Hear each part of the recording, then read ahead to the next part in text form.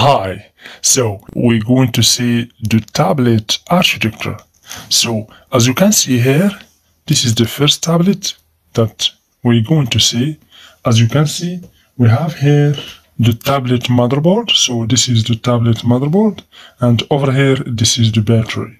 Okay, so we find the main or the major part in every tablet is the tablet motherboard, the battery, and of course the screen.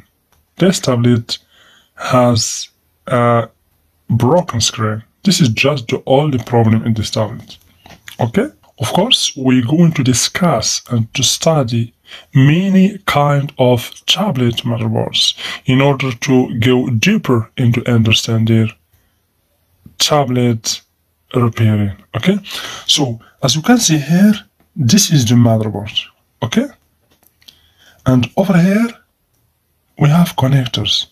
Usually you will find connectors in the side, in the up of each motherboard. Okay, then we have the inside connectors. As you can see, the connector for the camera, the rear camera, as you can see, and this for the touch screen. Okay, so we have here the SIM card, as you can see, and under this cover, as you can see, we have the processor, the RAM, and the BIOS.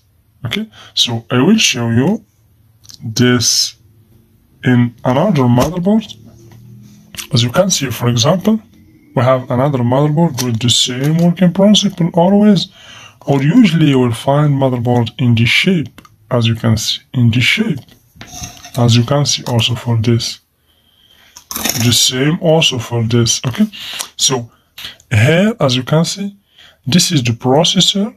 As you can see here, let's check the type of this processor. As you can see, this is a dual core processor.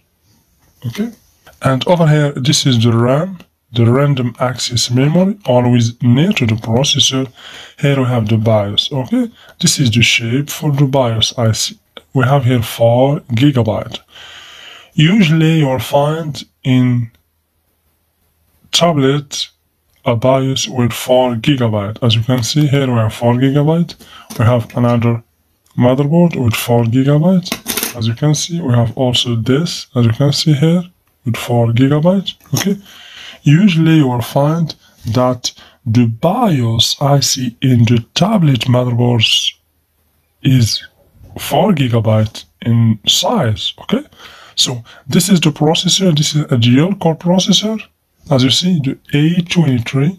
Okay, usually in tablets they use the A23 processor. As you can see also here, I will show you another tablet. As you see here, we have E23 processor, E23 processor. Okay, and here for this tablet we have, as you see, the A20 processor. Okay, so here we have the processor. This is the RAM. Okay, here we have the BIOS. As you can see here, this is the camera, and this is the connector of camera. Here we have the lead. This is an IC over here. As you can see, this is another IC here. We have here another IC. Okay, so here this is the big chips. The processor and the RAM are the big chips in every tablet, and of course the BIOS. So, and here we have the ICs. As you can see here, we have other components like inductors, like ceramic capacitor, diode, transistor, resistors, etc. We have some switches. Okay, and of course connectors, etc. Okay, and in the other side, as you can see, we have here connections. Okay, this is the power connector, the power jack. This is the USB connector. Here we have for the audio connector. Here we have for the external memory card. Here this is for power. As you can see, we have here plus. This is power jack. You can use this or even this. And here we have switches for the volume and for the power. Okay, so let's see this motherboard also. As you can see here, this is the processor. As you can see also, this is a dual core processor. So here this is the memory. Here we have another place that is an empty place for the memory. Here we have the BIOS with 4 GB. Okay, here this is inductors. Okay, those are inductors. Here we have PF or ceramic capacitors. Okay, These are ceramic capacitors. Okay, here of course we have ICs, as you can see. So this is ICs.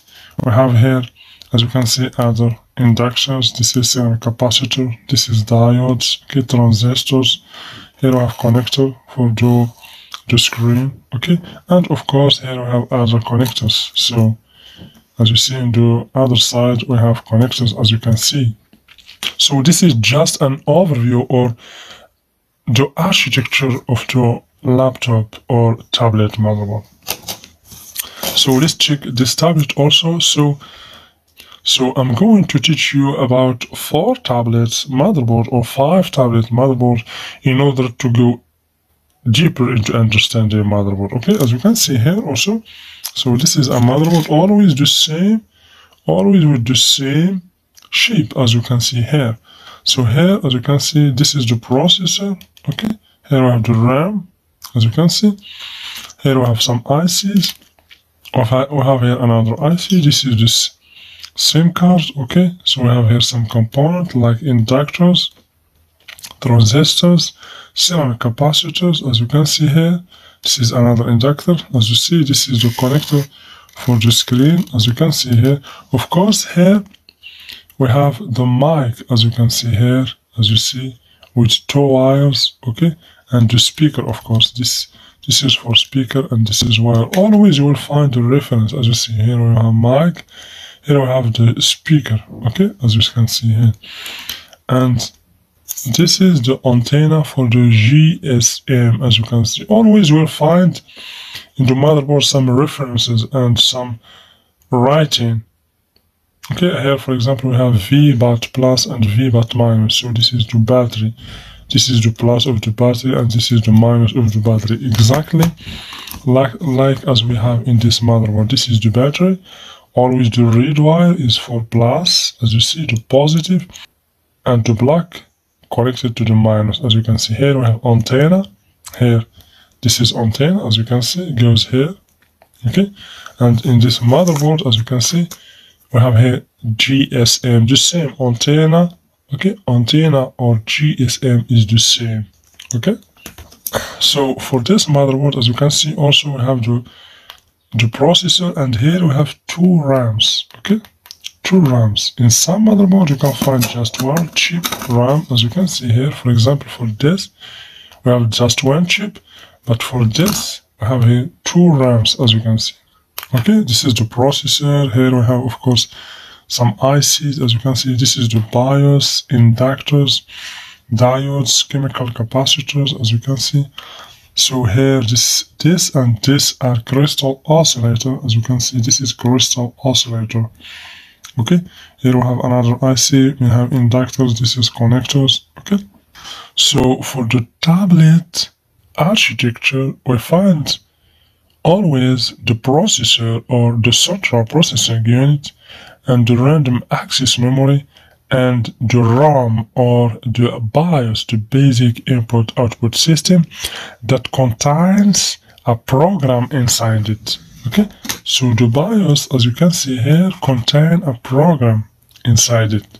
This program is the responsible for configuring or for booting the tablet when you press the power button, as we call it post or power on self-test. So the BIOS, the first time when you press the power button, the BIOS will check all components in the motherboard, will do a self-test for the whole motherboard, and then will start booting the tablet. Okay?